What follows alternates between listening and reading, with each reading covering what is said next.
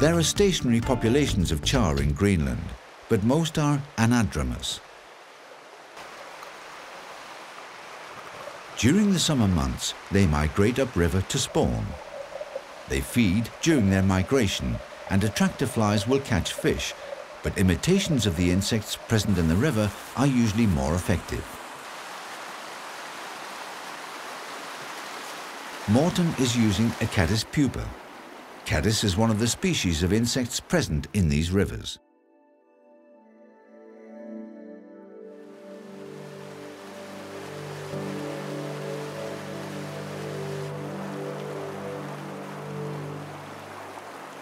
The nymph is fished downstream on a short line. Morten's constantly trying to fish the small back eddies and the edges of the current. Dead drifting the nymph is the most effective technique.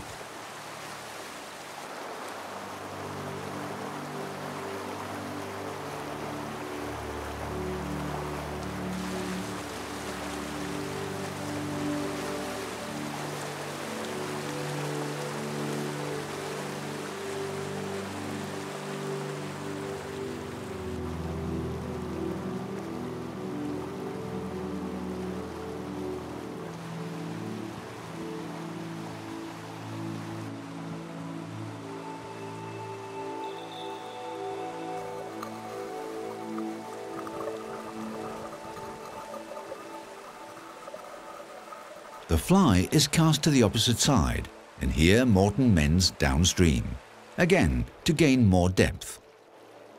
Normally, Morten would mend upstream, but there are some tricky currents here, and it's important to adapt your technique to the specific conditions. After mending the line, a slow, steady pull lifts the fly from the bottom, imitating a pupa rising towards the surface to hatch.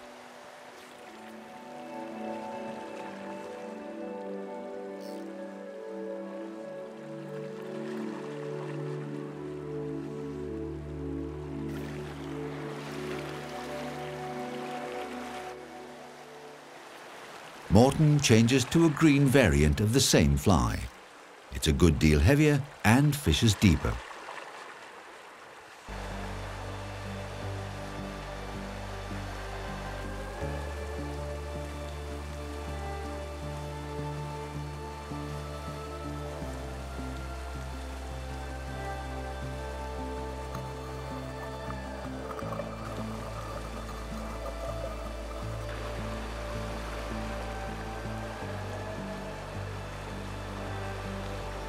Ja.